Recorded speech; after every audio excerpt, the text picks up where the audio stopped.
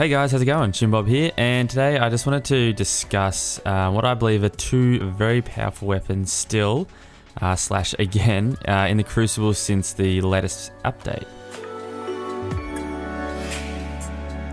So since the latest weapons patch, not a lot has changed with regards to the primary weapon meta.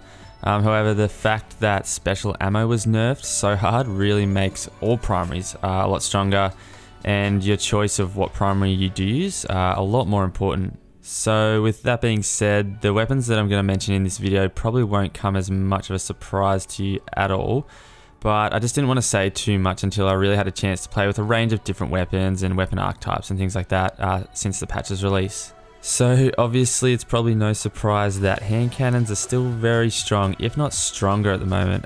Probably I would say definitely stronger with the initial bullet accuracy being increased. That's very nice. And we're definitely seeing a lot more of them used in the Crucible now compared to pre-patch. The only sad thing though with hand cannons is that within the actual hand cannon family, not a lot has changed really.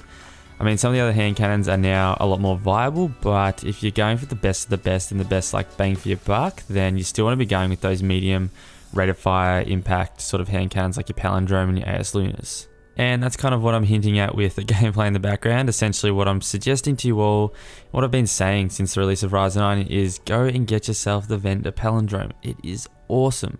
And I know obviously a lot of you have your own god roll, Ice Luna, Lord High Fixer or something like that. That's great, but this is sort of for those who don't have like an awesome god rolled hand cannon. This is their chance to get pretty much almost a god roll aside from maybe one perk. I don't really have much more to say about those hand cannons and that archetype. They're great, they always have been, they still are. Go get the Vendor Palindrome and go kick some butt. I will be doing some testing soon to see what sort of the minimum range you can get away with in the Crucible in a future video, so stay tuned for that. Now moving on to the other featured weapon and archetype that I wanted to mention. This is the second highest rate of fire pulse rifles. They're back. Not that they ever really went away, but they're a lot stronger now with the nerf, or slight nerf to Clever Dragon and High Cal rounds. So the god tier in this weapon category would have to be last year's vendor roll on the Hawksaw. Has max stability, great range, and just overall great weapon, especially now that High Cal rounds aren't so mandatory on your pulse rifles.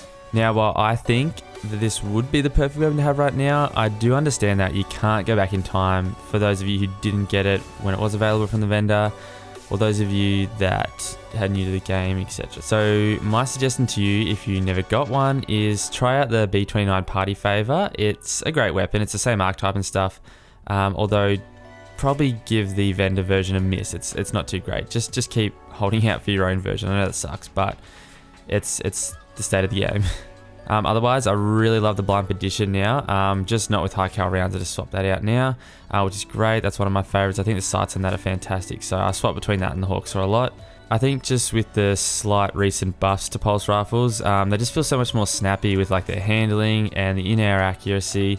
I even feel like there's slightly more aim assist on this. I don't know if it's just me or is that an actual thing. Can someone confirm that for me? But it is feeling really crispy, like the best that this Hawksaw's ever felt to me personally. So I know it's short, but that's really all that I wanted to mention today, guys. After a couple of weeks of playing with the new patch, testing out all the different weapons and archetypes, I've come to these conclusions. And while it may seem predictable and boring, the great thing is that these are the best of the best picks for me. With the recent nerf to special ammo, all primaries got a buff inadvertently.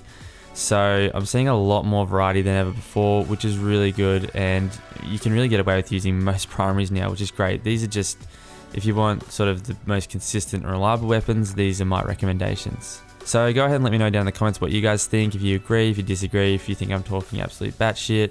If you guys have any suggestions, let me know.